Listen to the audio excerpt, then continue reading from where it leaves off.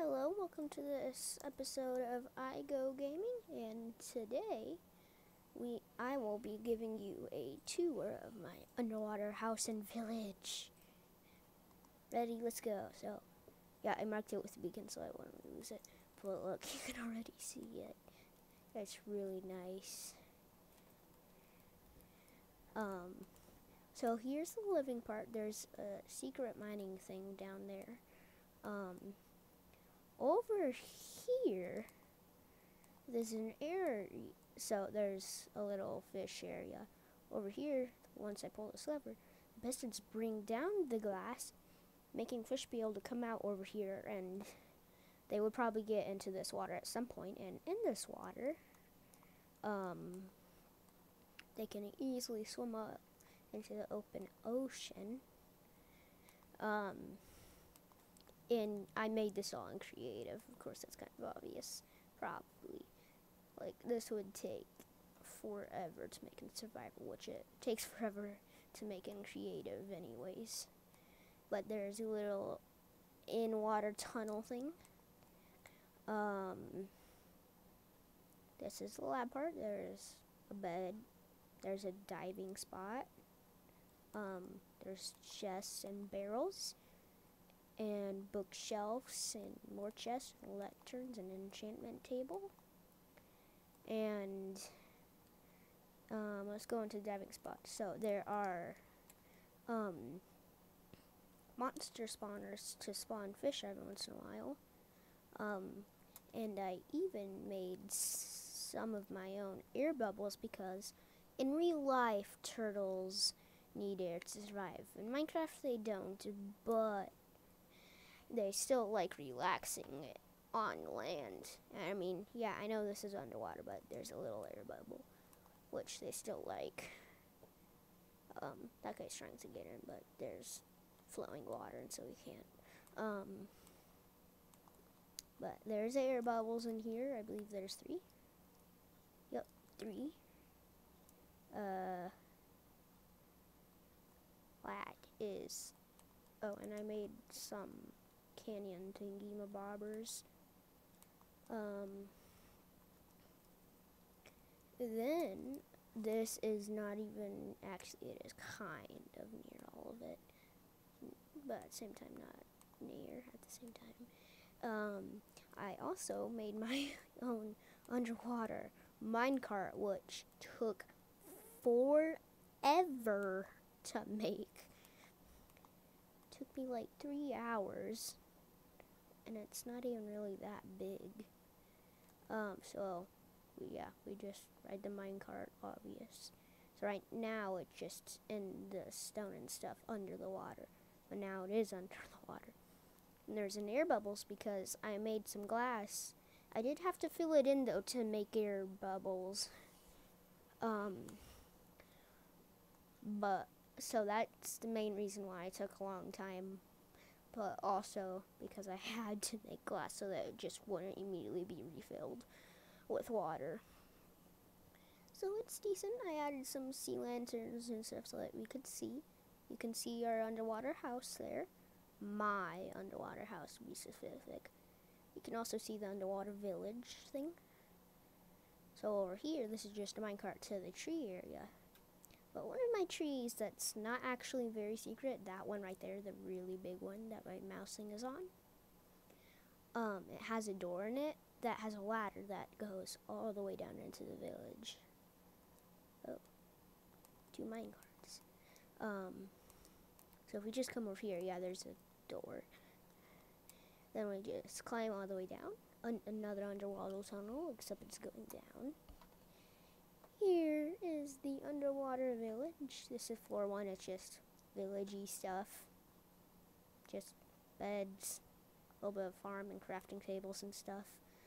So floor 1 isn't much. But if we go up to floor 2 here, it's a teeny bit more.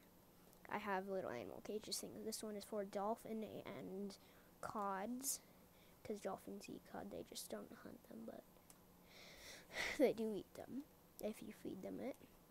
This one's for tropical fish. They all like hiding over there, and it looks like most of them actually died. Whatever. Salmon, sea turtles. And there's an underwater tunnel that takes a while to get 100% through. This is, yeah, this is the underwater tunnel. There, yeah. Generally, when you're in the underwater tunnel, it takes a while for it to load the glass to the point where you can actually see it. And there's a ton of diving spots every once in a while. But kelp forests, still kelp forests.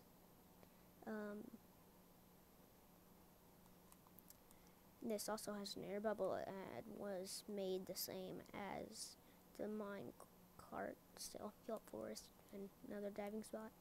All these little area things have a diving spot and has a sign saying what it is. -1 for the saying what it is and diving spot. And if we go over here, shipwreck. And it actually did not come with any supplies or anything in the chests for some reason. Another diving spot to explore, even though it's small. It has nothing in it. Also, so you can just explore this little area, I guess. Wow, we're already almost there. I thought it took a little bit longer to get through.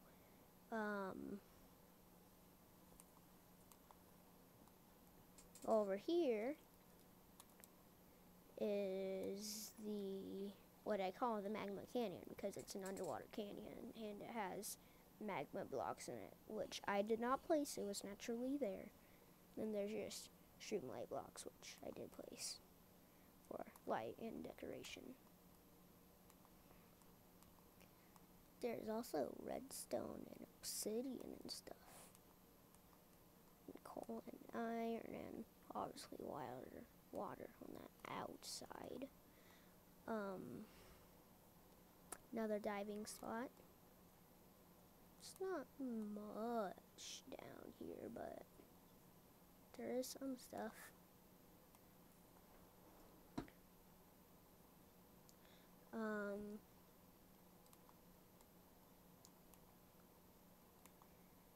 Yeah, that's the end of this tunnel thing.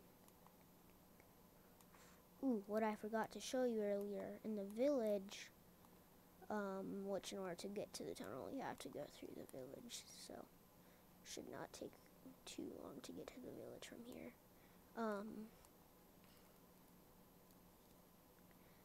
There is another tank for pufferfish on the first level that I forgot to show you.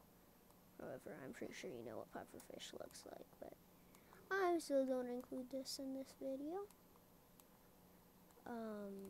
Once I get there, there are definitely a lot of turns.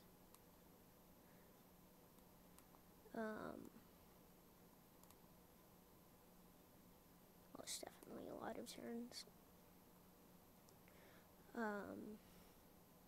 Go down here. There are pufferfish. Did they die? Oh, no, they're just hiding. I can barely see them there. They're not inflated, though. That should be the end of the episode. Bye-bye. Please like and subscribe.